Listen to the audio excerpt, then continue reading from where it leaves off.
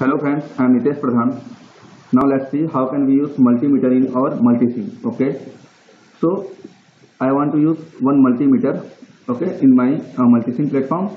So as we know, multimeter contain ammeter, voltmeter, ohmmeter. Okay, for AC and DC current. So to use this multimeter, first we have to run one circuit. So to run one circuit, press Ctrl W. Whenever you will press Ctrl W, it will open one select a component. Okay, this select a component contains one master database. In this master database, this is groups. There are several groups. Go to the group source and go to the power source. In the power source, there are one ground. Take one ground. Okay, after that, take one DC power supply. DC power supply. Take DC power supply. Now come to the basic. Okay, register. Come to the basic. Take one register. Place here.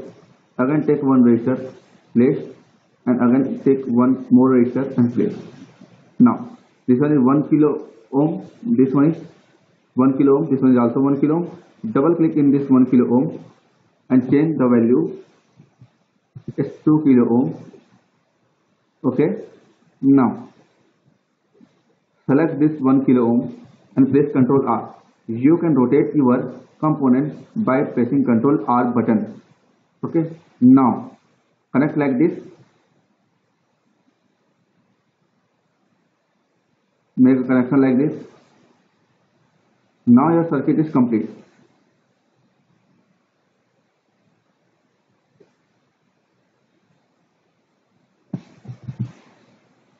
Okay, now if I want to check the voltage across this resistance, then connect the multimeter like this.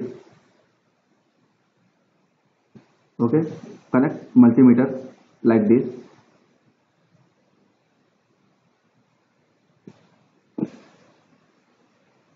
Now double click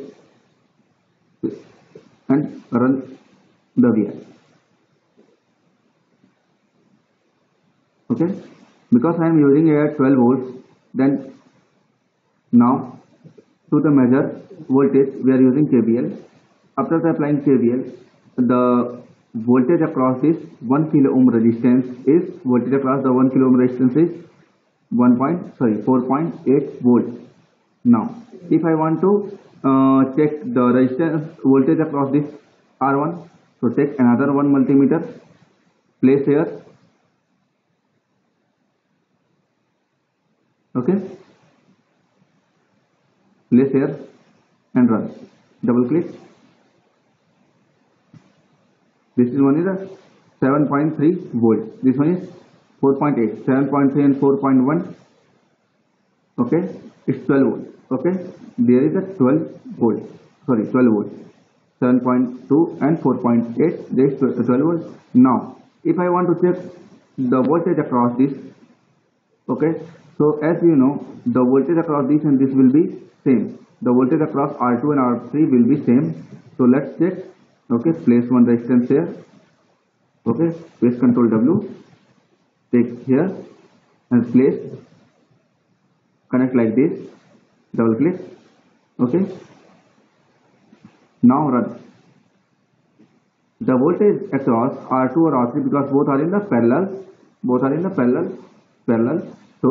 So the voltage across R2 and R3 is same, and the remaining voltage is present in across R1. Okay, so we can use. Okay, so thank you for watching this video.